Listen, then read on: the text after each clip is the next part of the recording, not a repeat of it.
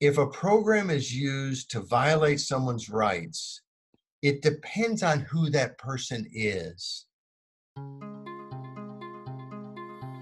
I thought another one of the commentaries this week that kind of had my favorite phrase of the week, finna be lit, which I guess means you're about to be doing something really fun. Well, I don't guess. That is what it means. But hey, it's a ever evolving language, and that's a good thing. And this kid who used that term seems like a good kid who had the audacity to go do something with his mother. See, that's the underlying current here. Oh, he did something with his parents, and he's like a high school student. No wonder he's in trouble now. You're supposed to not like your parents.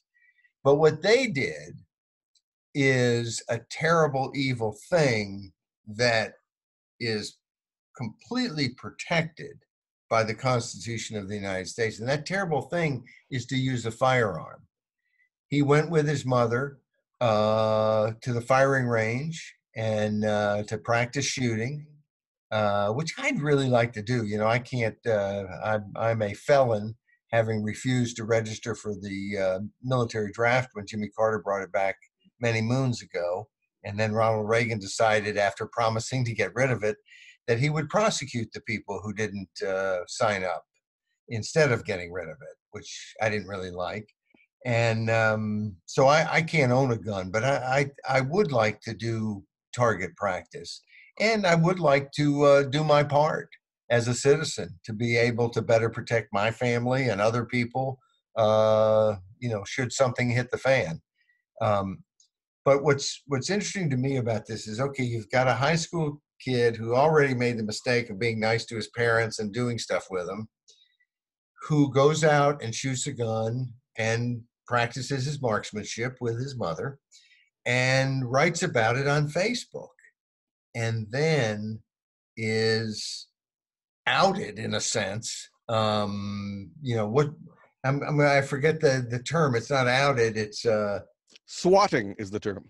Right.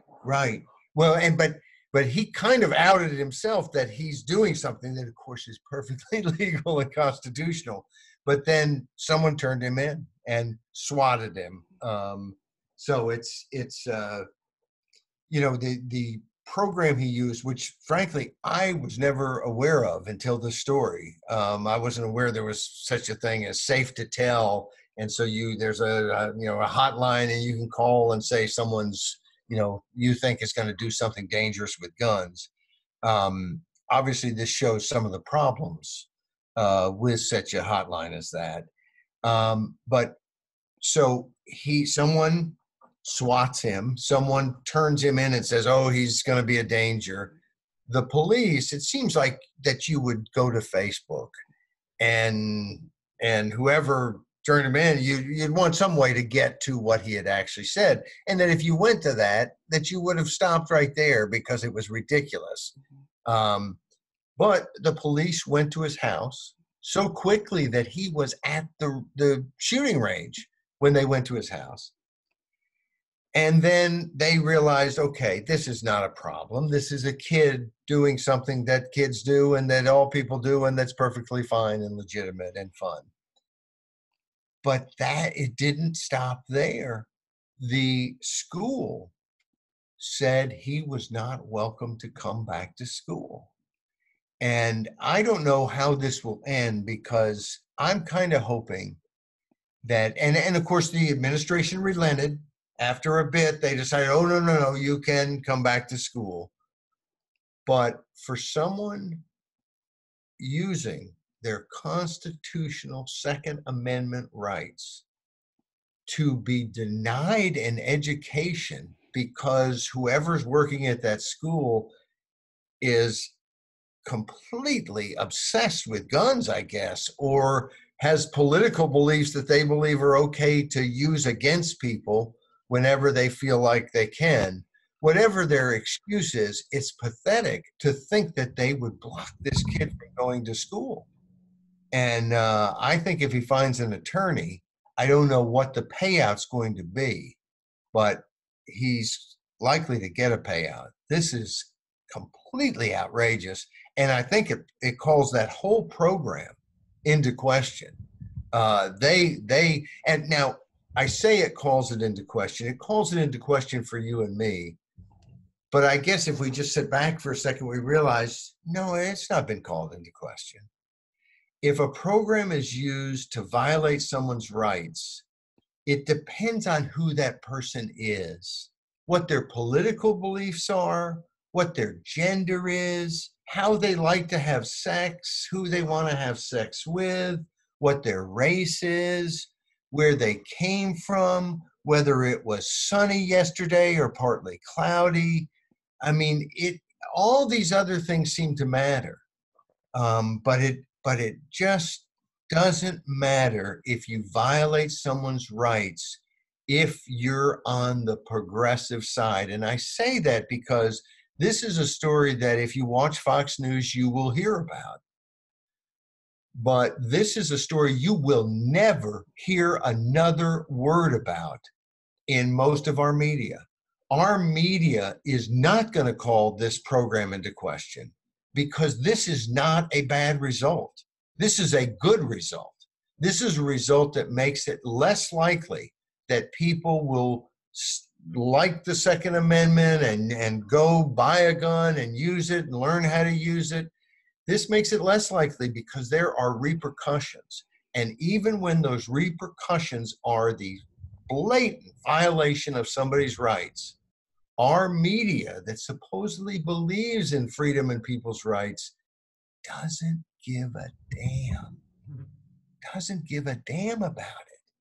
And so, no, it's not going to be called into question except by you and me and the people listening to this and that remnant or whatever. Isn't that's probably has some kind of weird connotations. I'm not sure I want to even say that. It's biblical. It's okay. It's biblical. Yeah. Well, now I'm for theology or something. Anyway, what's the form of government that it's not theology? Theocracy. It's theocracy. Thank you very much. See, I need help sometimes. But it just it just seems to me that the mainstream culture, little things like this story, and realizing that there'll be no questions asked, there'll be no follow-up story about how we have to prevent this program from violating people's rights, because it's violating people's rights in a way that the mainstream media is largely A-okay with. So the biblical reference I was talking about is actually Albert J. Nock, who wrote an essay called Isaiah's Job. And that was about what we who love liberty are doing, which is working to help a very small number of people, the remnant. But I don't think it's quite a remnant anymore. It's a little bit larger, eh? You know, the truth is, it's a lot more than a remnant. It for years I've you hear people say things like, they can't do that. And I have realized that our ability to read the paper and look at something and say, that's just wrong, that cannot stand, they can't do that, we're going to fight it, no, you're not going to get away with that. All of that is this sense that we should have citizen government, that we are those citizens, that we can control government through the citizenry.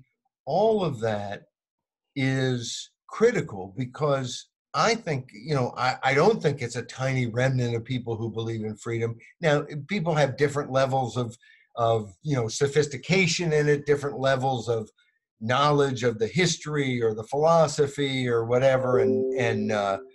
But people want freedom. And when you see like the protests in Hong Kong, or you see protests in Africa over some leader trying to sneak out from under term limits, or you begin to realize that even with totally different histories and backgrounds and living in different places in the world, we're all looking for the same thing. We want to be free. to live our lives the way we want to live them. We're not asking for special favors in most cases, and so this idea that our rights can just be routinely violated, and that in essence the watchdog, the fourth estate, the media doesn't care. That is a really, really scary sign. And I'm very critical of the media. I love media. My family, we all have been involved either in politics and at different times, in media, journalism. I love all that. I love that the communication and how it works. Um, and I don't mind when media people disagree. Everybody disagrees on something, but to not care, and to act as if you are the defender of our rights, and then to just pick and choose some rights you're going to defend and others you're not. And it's a serious problem. I think that we have to increasingly recognize no one is going to question people's rights being violated when it comes to the Second Amendment in much of the media, and that means that those of us who do care about it had better be on guard.